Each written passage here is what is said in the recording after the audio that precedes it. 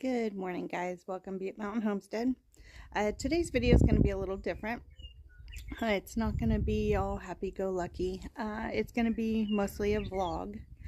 And before I get into the content of the video, you do not have to worry about anything graphic going to be shown in this video.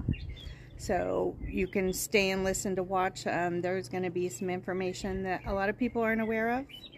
And just some context some context to the way that we live here and how a lot of people I know live.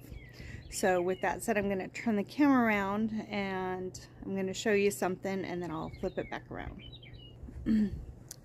So about right there, last year, April 20th, 2023, I saw a cow and I saw a little black dot. Now, for those that don't know, my husband is a third-generation barley farmer, and for 20 plus years they have also raised beef cattle. So we usually have fall calves, which means the calves are born in the fall. And they chose to do it that way. Some do spring calves, some do both. We chose fall. So to have a calf in the spring, that meant a bull got in with an open cow. So anyways, I told Jean there's a little black dot right over there. And if I can find a photo of that day, I will put it up on the screen, or I'll put it after this part. But so he rode out there and he called me from the house, or called me, and he said one of our cows had a bull calf. And I'm sitting there doing the math, and I said, well, that's next year's steer for our freezer, because we'll need one by then. So it just so happened to be that it's now 16 and a half months, almost to the day, of that time happening. And then we coordinated, well, we brought him in a couple weeks ago when we sold the calves. I'm going to turn the camera around. Brought him in a couple weeks ago when we were selling the rest of the herd, and got a weight on him, and he's over 1,100 pounds, so that's really good.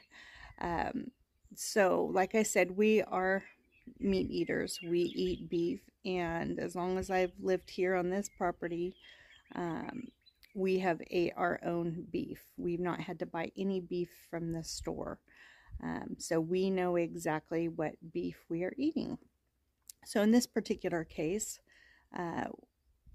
well, let me back up. Sometimes there's bummers, which mama has twins, and she usually abandons one for whatever reason. If they happen to live, they're called bummers. They're usually bottle raised, unless you can graft them onto another cow, which we don't. We just bottle feed them. But we have had one of those as a meat source before. I personally think there's a difference between a steer that's been raised with the mama its whole life and then a bummer that was raised in a pen. I digress. But so I watched that calf be born. Sorry, it's supposed to be 105 here today, September 4th in Northern California, which is should be just wrong. So there's a fly bugging me. But I watched it be born. It stayed with its mother the whole time on pasture. And I believe in July, hold on just one second. Change of scenery here. In July, or so in February, he went from being a bull to a steer. We used the banding method.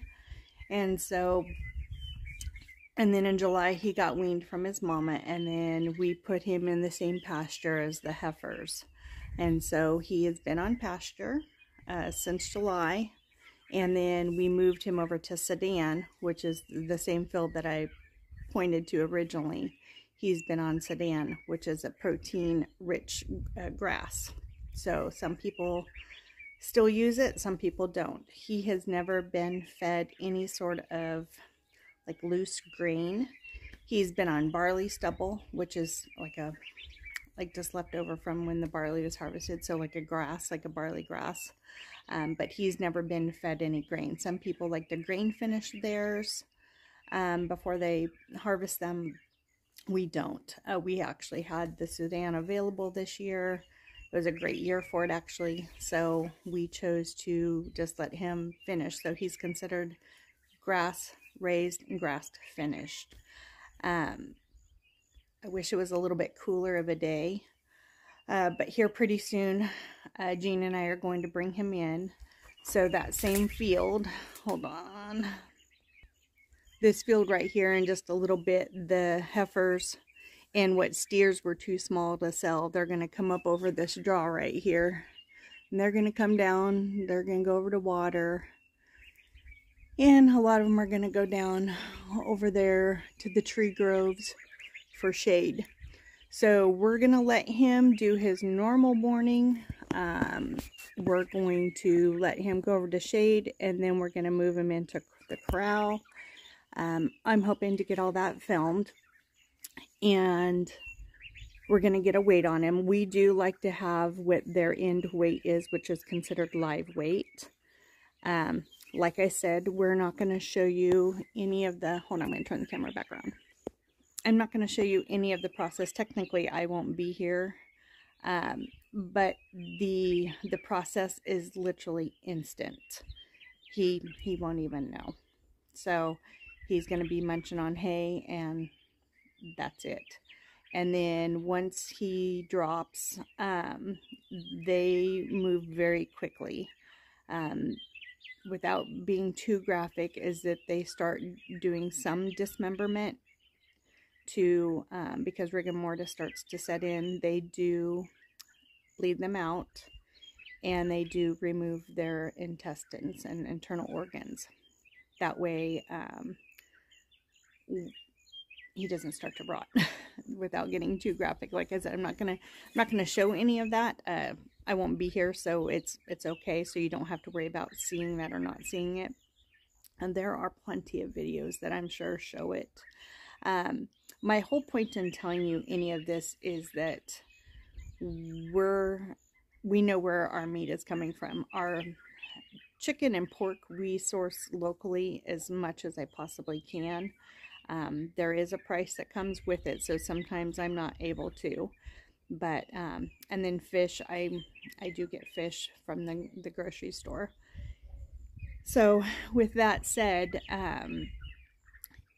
in these times, a lot of people don't realize, or maybe they do, when you're going to the grocery store and taking that packet of meat off the shelf, you technically do not know where that meat is coming from. A lot of commercially sourced meat, I'm going to say beef in this case, is sourced from other countries, Argentina, Brazil, to name a few. And you don't know the quality. You don't know the quality of the living conditions that they were in when they were trucked over. It may say product of the United States, and that's because if they bring a package of meat over here from another country and they rewrap it in the United States, it can be considered a product of the United States. Now, they're trying to pass the country of origin labeling. Cool. And right now you may see a lot of fruits and vegetables. They'll say grown in the USA, or it'll say what state or what country it's grown in. Meat, on the other hand, some of them will say, not beef, but some of them will say born, raised, harvested, and processed in the United States. That's awesome. Beef, as far as I know, still hasn't gotten there yet. So, like I mentioned earlier, I watched that calf be born. I knew what standard vaccines that is normal practice for beef cattle to receive. And you might want to research that. If you're totally anti-vaccines on the animals, you need to ask yourself why, first of all. And second of all, they are subject to so many diseases that we can't even fathom. I mean, the drinking water, you know, yes, we have troughs, but, you know, and we have ponds, but, If you have ever seen cattle near ponds, you'll know that sometimes they're drinking and going to the bathroom at the same time. I know that sounds gross, but it's just the fact of life. So there are standard vaccines that they receive, and when we sell the cattle, they're notified of what standard vaccines that they received. So he also got branded. He got banded to turn him into a steer, which is a form of castration. And then he's just been out on pasture this whole time, not having, I mean, he had to come in for boosters. I think he came in for fly treatment once because the flies get so bad with the heat. But he has lived his best life. And when people come on here and say that, I know firsthand that he truly has. And he's not even going to know if he's having a bad day. It literally is instant. So I've watched it, and the first time I watched it, it did catch me off guard because I wasn't expecting it to be that instant, but they don't know. So anyways, I just wanted to come on here and share a little bit of that information. Hopefully, I don't have that many subscribers, but hopefully I don't get any hate comments. If you feel the need to say a negative comment, please do all of your research first. If you're anti-meat, I gave a warning at the beginning of this video to maybe skip this one. I won't respond to any hate messages, and depending on what they are, I may not allow messages from you in the future. And if you want to leave my channel because of it, that's perfectly fine. I'm a homesteading channel that includes this part of it. So I hope you stick around, and I hope you find the information that I gave you interesting. I'm going to try to film the best I can when we are gathering and moving in the corral, and then between noon and 2 today is when it'll happen. Jean will be here for that. But and then the process afterwards is I contact the butcher, and I fill out what's called a cut sheet. And so the meat's going to be stripped down to a carcass. It'll be weighed then as hanging weight. It then shrinks because it's going to now not have any moisture to it, so it's going to shrink. And then after about, depending on what we agree to, it could be 2 weeks, it could be 30 days, then it is actually cut and wrapped into the cuts of meat that we want, and the hamburger made, so on and so forth. In this particular one, I'm also getting the bones to make beef broth, and I'm going to get the leaf fat, which is the fat underneath the kidneys. It has less strong flavor, and I'm going to use that to make our own tallow. So, and you can see my reflection in the window. But so in a couple days, I'm going to go to the butcher and I'll fill out the cut sheet telling them what size hamburger packages I want, how much fat content I want in the hamburger, how many steaks per packages, how many roast I want, and then depending on what kind of cuts of meat I have, determines other cuts of meat that are available. So, and then sometime in October, we will pick it up and put it in the freezer, and we will eat on it for way more than 2 years. We still have beef left from the last year in 2022. We could have technically probably stretched that to November. It wouldn't have been very fun, but we could have stretched it to November. So we will finish that first before we start on the other one. So in a little bit, I will show you when we are bringing him in. So I'll be back in just a minute. Okay, I've zoomed in, but the calves are starting to come in. I'm not sure if the steer is one of them, but pretty soon they're gonna just start coming down that draw, just like I said. So I did zoom in so you could see them. But and then earlier I just rewatched the first part of this, but I had said when we brought the herd in for sale, we brought the calves in for sale. The herd is what the cows are considered. So, but yep, they're starting to wander in. So I could get the binoculars out to see, because he has a distinct marking on him that we can tell that it's him, but it doesn't matter. So like I said, I will show you when we bring him in. But I just wanted to show you they were coming down the draw, and if I were to stand and being able to look more that way. More up over there, sorry, finger in the way, you would see more of them coming in. But yep, there they are every morning. And then early evening they get a drink of water and head back out. When it's funny, it's on the other side of that hill a little bit. There's a pond over there, so but they're kind of creatures of habit. Okay, there he is. I couldn't get us filming him, getting him in, because he was down by the trough below our house and he had a couple of heifers with him, so we just moved him fast, and then one heifer came in with him, so we had to get him in here without any heifers. But here he is. So that's done. There he is.